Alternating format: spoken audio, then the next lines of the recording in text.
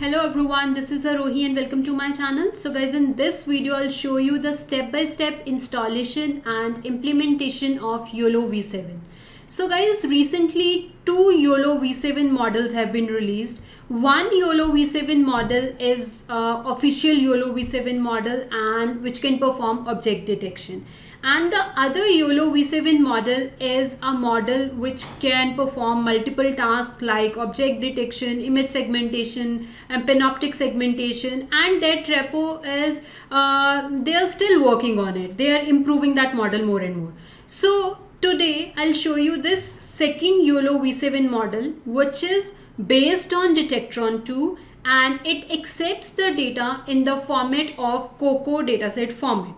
So as I've told you that this model, this YOLOv7 model is based on Detectron 2. That means we need to install Detectron 2 to run this YOLOv7. Now I'll show you the step-by-step installation first. Okay.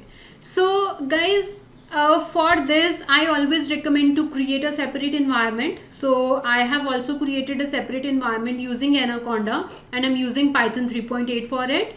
So after creating your Anaconda environment, then make sure that you have installed CUDA and compatible CUDNN version. So the CUDA version which I am using is 11.1 and then install PyTorch. Your torch should be, when you install your torch version, make sure that it is CUDA compatible. So I have installed a PyTorch version 1.8.1 with CUDA 11.1. Okay.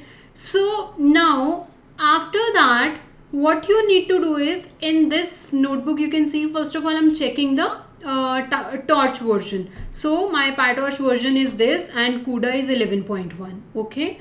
After that, we are cloning a YOLOv7 repo, because Detectron 2, we will install the Detectron 2 inside a YOLOv7, because Detectron 2, YOLOv7 is using the code of Detectron 2. Some of the code they are using, they have, some of the code is new, some of the code they are using from that Detectron 2. So inside this YOLOv7 folder, we will install the Detectron 2. So that's why we are cloning the YOLOv7 repo first. Okay. So which GitHub repo we are cloning? This. Okay.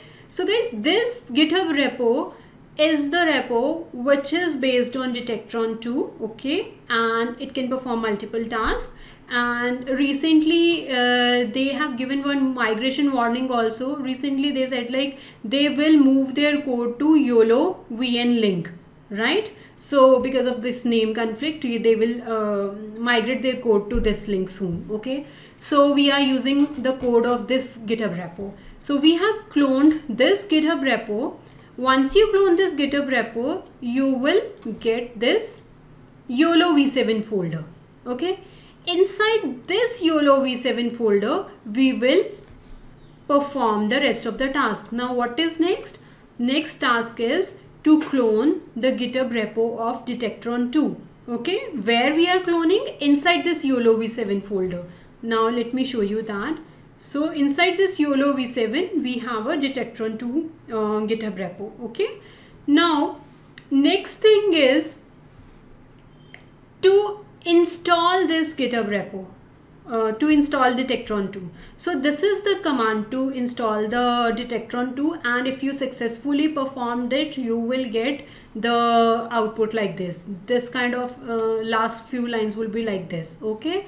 So when you will successfully install this Detectron 2, after that you will get this build folder, and inside this build folder you'll get files like this. Okay. Now our Detectron 2 is successfully installed. Now, okay guys, before running this command, I'm sorry I missed two steps. Before running this command, you need to install PyCoco tools and you need to install Cython, and you will install Pywin32 module also. Okay. So these are the things you need to install. Now our Detectron 2 is installed.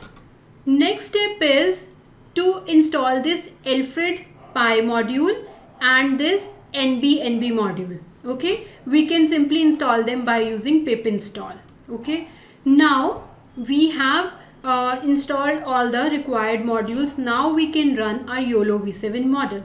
Now let's go back to this YOLOv7 and let me show you how to prepare the dataset, right? Where to put your dataset and what are the changes we need to do.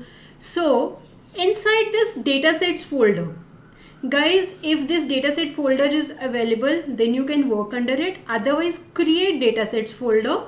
Inside your dataset folder, put your dataset folder over here. So you can see I have 3 different datasets. So in my today's class, I'm showing you this one, car damage dataset. So in my today's class, I am building an object detector which will detect the area on our cars, the cars from where those cars are damaged. Okay, we are doing this task. So inside this, you can see we have train, well, and test, these folders. Inside train, we have training images and the corresponding annotation, and these annotations are in Coco dataset format. So guys, this dataset is not very big, so this is just for a demo purpose. Okay, in the same way, inside your val folder, we have validation images, and this is the corresponding annotation file which is in Coco dataset format. So this is how you'll place your dataset. Now we have our dataset over here. After that, open this configs folder. Inside your config folder, create one folder. So as I have created this, right? So create one folder, name it, and then inside that folder, you can see from where I got this YML file. So I have clicked here, and from here I have picked that file. Okay, so you can pick different type of configuration files from here. So the one I have picked is this one. Okay, let me open it and show you. Now here you can see number of classes are 1. So in this dataset there is only one class, car is damaged or not damaged. Okay, so I have one class, and here you can see these 2 functions. Now let me show you where these functions are, what these functions are. So for that, you need to do, let me tell you what you need to do. So when you clone this GitHub repo, now you'll get one file with this name, train custom dataset. Just create another copy. So I have created another copy and I gave it a name, this one. Okay, so I renamed it. Now I'm showing you this file. So what I have done in that file, so I have registered my dataset. So guys, whenever you work on any dataset, you have to register that dataset first. So that's what I'm doing. This is the path of my root directory. So car, inside datasets folder, we have a car damage dataset folder. Okay, and now this is the path of training images. This is the path of validation images. This is the path over here. We are accessing the JSON file, the annotation file which stores the annotations of training data, and this is the annotation file of validation data. Okay, and by using these 2 lines, we are registering our data set, registering our function, and these are the names of this function. This can be anything, so I have given these names, damage train and damage well. Now these 2 functions you have to mention over here, damage train and damage well. Okay, so we have mentioned these things over here. We have mentioned the class also, and guys, you can change the number of epochs from here if you want, and this is the output directory. After, when you start the training, this is where your output will get stored. So you can output is the folder. Inside the output folder will have another folder, and inside this folder you will have your all the trained models weights. Okay, so again you can use any name over here. So this is our configuration files. Okay, so we have done the configurations. We have made changes in this file also. Now we will run this file like this. Let me show you here. Okay, not this one, here. So how we have trained, you can see here, Python, this is the file, right? You have to give the config file. So where is our config file? In configs folder, we have this folder. Inside this is a config file, remember? So this is the config file we have. So it is in config folder, card image dataset, and over here, okay? So we are using that and provide the GPU detail. When you will train it, okay, I'll start the training, but I have already trained it.